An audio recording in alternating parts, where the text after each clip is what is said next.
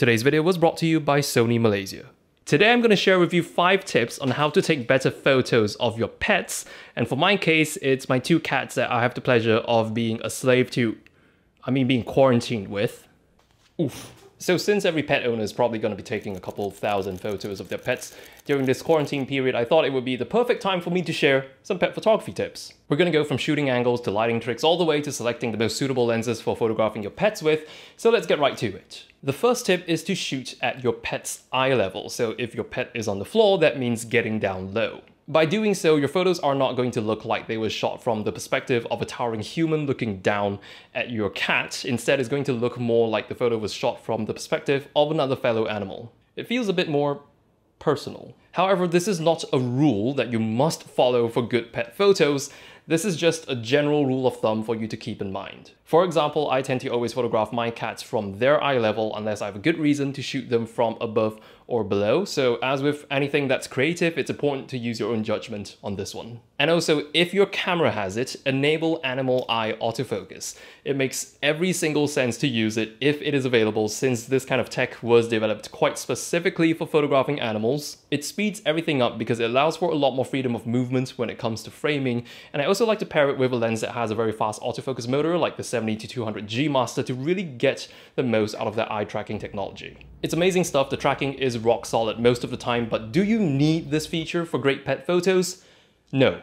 But I can safely say that the difference with and without this feature is that you'll be ending up with a lot more shots that are in focus using it versus not. This is not yet a feature that you are going to see on every single camera, but for now you'll find it on many of Sony's mirrorless cameras like this A7 III that I'm using here. I'll put a list of Sony cameras in the description that do have this animal eye tracking feature in case you want to check if your camera has it or if you're looking for a camera that does have it. Now for this third tip, I would say that it applies quite specifically for cats, and that is to try photographing your cats in low light, intentionally. And this is so you can photograph them with more dilated pupils so that their eyes look shinier and beadier and bigger. To show you the difference it makes, here's a comparison between a cat photo taken in a bright room versus a dark room. Now we are talking about low light shooting, so I would recommend attempting this with a camera that has at least a decent low light performance, but more than that, more importantly, you should be using a bright and fast lens for something like this. I would personally go for something that's at least f2.8 or brighter.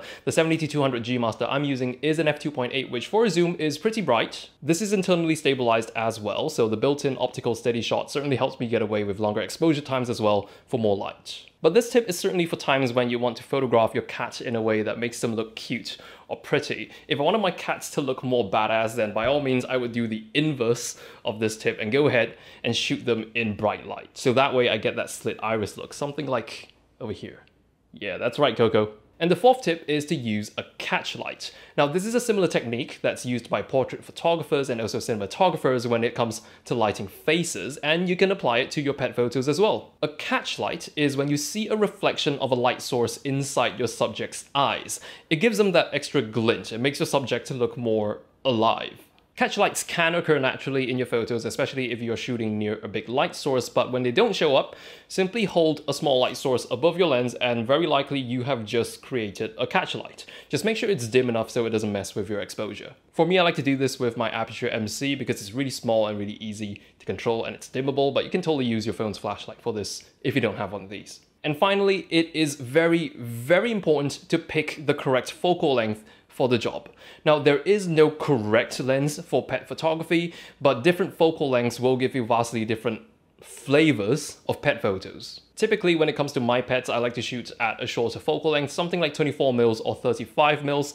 I've got a 24-70 f4 here, and this on the wider end is just right for my liking. Using a shorter lens like this gives your photos a bit more of a close-up look because the camera is actually physically closer to your pets when you are framing them up. The photos have a more intimate feeling to them, as if you're really right up in there with your furry friend. It gives you the sense of having a close bond with your subject, kind of like when you're sticking your face right up in your cat's nose. The new FE20mm f1.8G and also the 24mm f1.4 G Master are great lenses for this kind of shooting as well, and I just recently reviewed those 2 lenses, so I'll leave a link down below as well for any of you who want to check out those 2 lenses. But sometimes I like to photograph my cats with a longer lens like the 70-200 G Master for a more glamorous portrait look.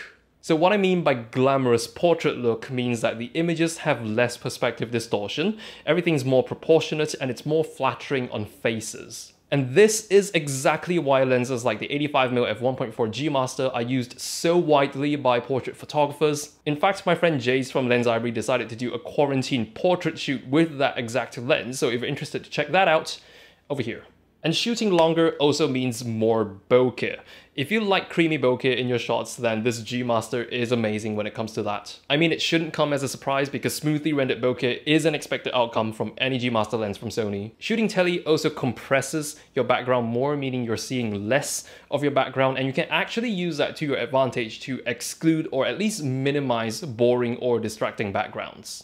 So those are my 5 tips for pet photography. Let me know down in the comments below as well if you have any tips of your own that you would like to share with us. So that is it for today. You can stay safe and enjoy the rest of your quarantine by watching more of my videos over here because Latte won't get his ass out of my face until you do so.